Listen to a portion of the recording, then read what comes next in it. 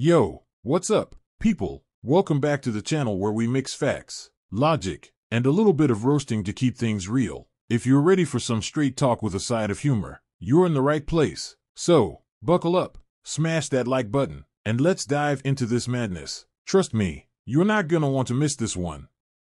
I've been with a guy before who told me his net worth when I first met him was $8 million. $8 million. $8 million was their net worth. And I was like, really? And they were like, yeah, like with all my assets and everything, it's 8 mil. I went to bed that night and I was like, wait a minute. When I first was hanging out with them, they would like pull up to a drive-through. Please listen to how embarrassing this is. I would go and see someone and we'd pull up to a drive-through and they'd be like 2 separate orders. But you're telling me your net worth is $8 million and you're not going to pay for my Starbucks croissant. You're telling me this dude's flexing an $8 million net worth, but can't even buy you a Starbucks croissant? I guess he's only rich in Monopoly money. Bro probably counts his car's Bluetooth as one of his assets.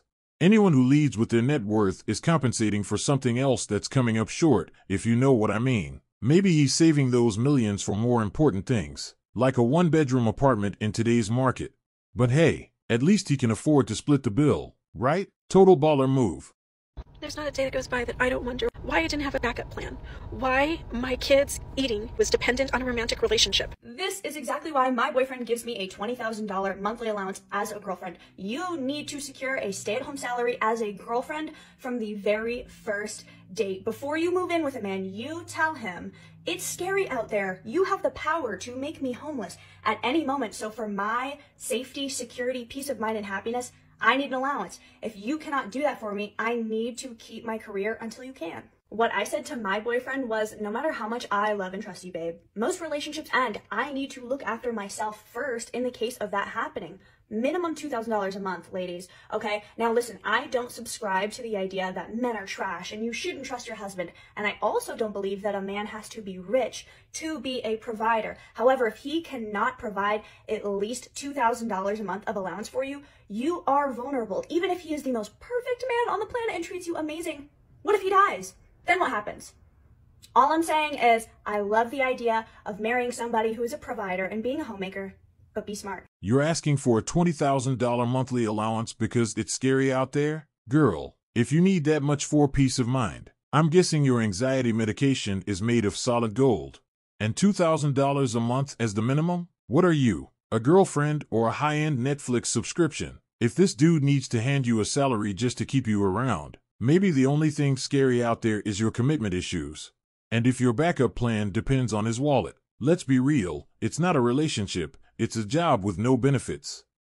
My whole life growing up, I thought that by the age of 25, I'm gonna have multiple houses with pools, multiple cars, and a big family with multiple kids. And here I am at the age of 30, cutting the toothpaste in half to get every drop out of it possible. I do exactly the same thing with my shampoo. I pour water in it and just shake it out to just get every drop out of it. I don't know if it's my Slavic side coming out of me. So you thought by 25 you'd have multiple houses, cars, and a big family? Sounds like you were planning life like it was a Sims game. Fast forward to 30, and now you're out here treating toothpaste like it's liquid gold. But hey, cutting toothpaste in half and watering down shampoo? That's not your Slavic side. That's just survival mode in today's economy. If anything, you're out here engineering solutions with that MacGyver energy. Forget the multiple houses, you're mastering the art of stretching products like you're getting a PhD in frugality. I want a submissive woman. I want a submissive woman. You want a man.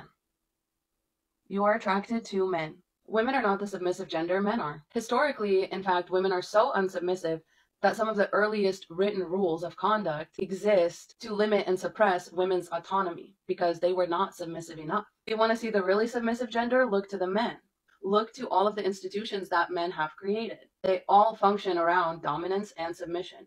Men are the more naturally submissive gender. They have very specifically created many places and many institutions that have historically been male-only or male-centered and marked by competition and dominance. And where there is dominance, there's what? Submission. You don't believe me? The army, fraternities based all around submission. Look to the churches, school, workplace. So sport. are girls out here telling guys that men are the more submissive gender? Sounds like someone's projecting a little. Sure, men have built these institutions, but last I checked, nobody's joining a fraternity or the military because they love being bossed around. They're about leadership, competition, and proving yourself. But hey, if she really thinks men are out here craving submission, maybe she just hasn't met a dude who knows what he wants. Looks like someone's been watching too much Netflix and chilling with the wrong crowd. Something I realised recently is that some men still seem to believe that a misogynistic comment doesn't count if you personally just don't like that woman. I think in their head, a misogynist is someone who deals out misogynistic comments without any thought of whether or not the woman was deserving. Some guys think it's not misogyny if they just don't like the woman. Like, oh, I'm not sexist, I just think that one's annoying.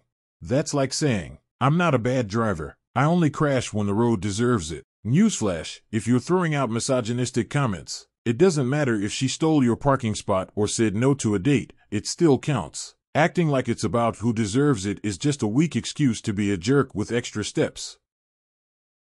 Alright, I'm gonna say this once, and I'm probably gonna say it more than once, but I'm gonna say it now. I want a boyfriend, but for all the selfish reasons. I want a boyfriend past 10 p.m. I want a boyfriend on the weekdays. I want a boyfriend so I can get a dog and not have to worry about it all the time.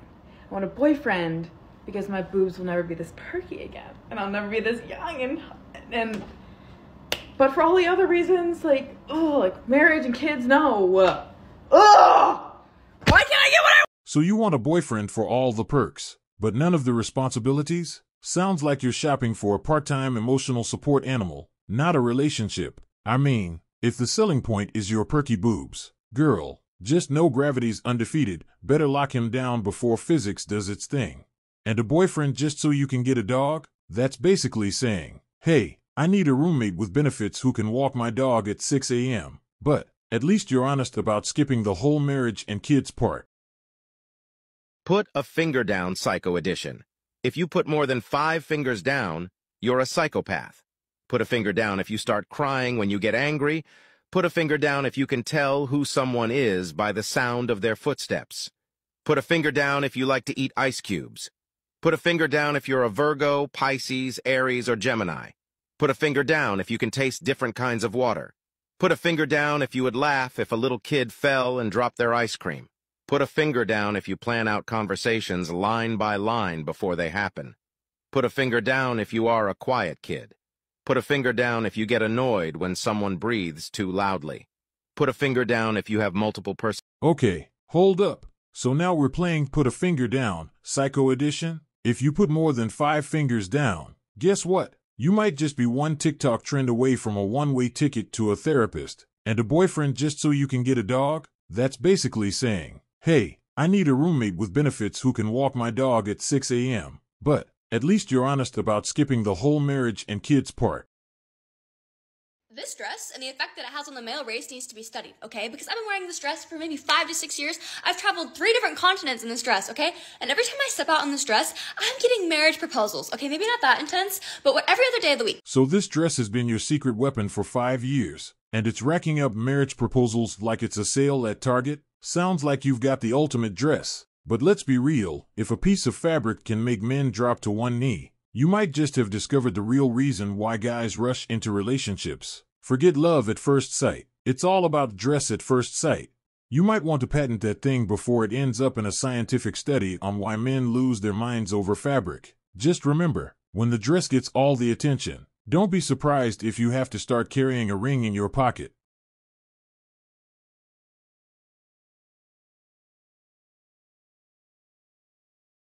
Unfortunately, I had to mute the background music, but that guy is spot on. This tattoo is truly the best. As we wrap up the video, I just want to thank you for tuning in. If you enjoyed it, that's awesome. And if not, I still appreciate you sticking around until the end.